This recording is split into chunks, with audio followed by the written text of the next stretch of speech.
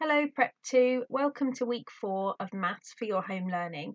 This week we're going to be looking at measuring, and we're going to be measuring how much something weighs, and we're going to be measuring capacity and volume using grams for the weight and millilitres for the capacity.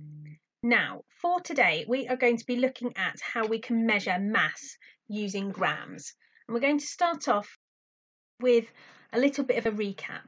We've got two sets of scales on the screen now. Can you remember what those two scales are called? I wonder. You can have a moment to think, pause if you need to. We've got balance scales and we have got weighing scales. What are the differences between the two of them, and when would you use each one? Maybe this is a question that you can discuss with somebody at home. Okay, just a little bit of a recap with the balance scales now. We can use balance scales to tell whether something is heavier or lighter than another object. So have a look at the picture on the screen, and which object do you think is heavier? It's the apple. So which object is lighter? The strawberry. The heavier object is at the bottom and the lighter object is at the top. It's just like if you play on a seesaw at the park. Okay, think about how you know this. I think I may have just given you a which object is heavier and which object is lighter. You can pause it, have a think if you need to. The banana is heavier and the cherries are lighter. How do you know? Can you explain this to somebody at home? Okay, what do these balance scales show? We've got an orange and we have got an apple. What can you notice there? You can pause and discuss it at home if you need to. Okay, these balance scales show that the apple and the orange weigh the same. They are level. Okay, a little bit of thinking to do here now. Complete these comparison maths sentences. So we've got a maths cube and we've got a battery. And you've got a greater than symbol and a less than symbol. I wonder if you can maybe pause it. You can write it on a whiteboard if you want to, or you can discuss it, where each one fits. See if you can put them in the right places. Okay, so the battery is greater than the cube. The cube is less than the battery. Okay, again, let's have a look at this one. The something is heavier than the banana is heavier than the raspberry is lighter than the banana. Okay, I hope that was a good recap for you. So now this is something we would be discussing in class, but you can talk about it with somebody at home, or you can just think about it to yourself. I want you to think about, why do we use weighing scales? What do you think the scales show, and how do we know this?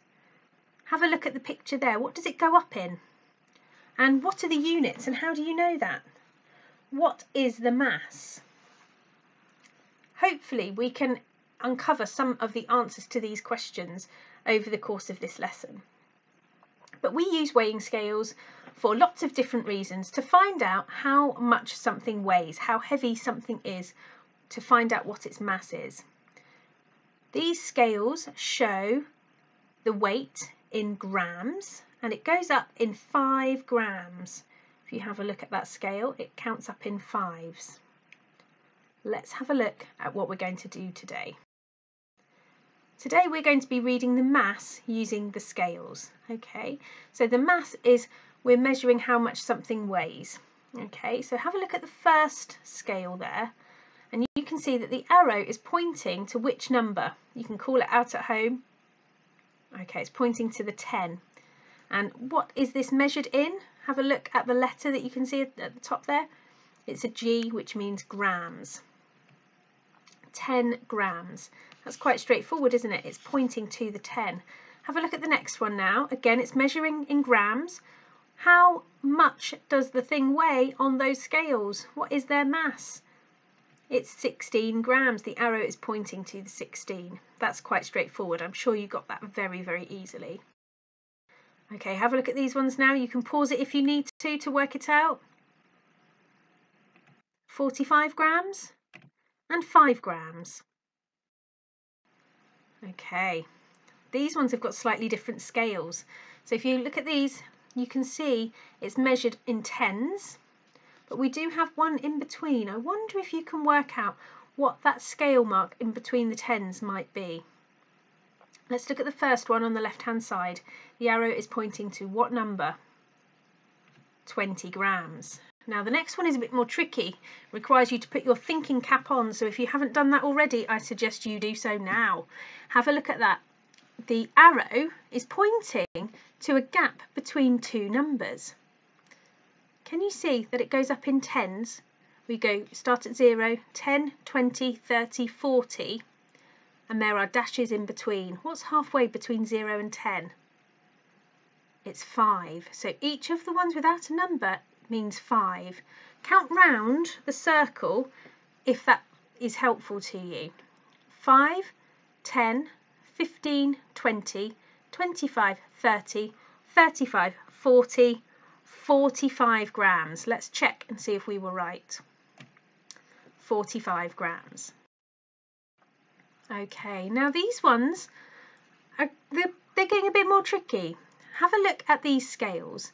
These scales are going up in twos. You can see 0, 2, 4, 6, 8, 10, counting up in twos each time. Now this arrow is pointing somewhere between 6 and 8. Have a think about what that might look like on a number line. The scales are just like a round number line, really. What number would come between 6 and 8? 7 grams. See, it's not that tricky, is it? It's just a curved number line. That's all that you're looking at. The next one, look at where that arrow is pointing. It's a number between 12 and 14. I think you can work this out. It's 13 grams. Did you get that one right? Okay. This question says, look at the scales A and B, okay? The arrow is pointing in the same direction, so the items on both scales show the same mass. Is that right? Is it true or false? Can you explain your answer? You can pause it now and have a think or have a bit of discussion at home. See if you can come up with the answer.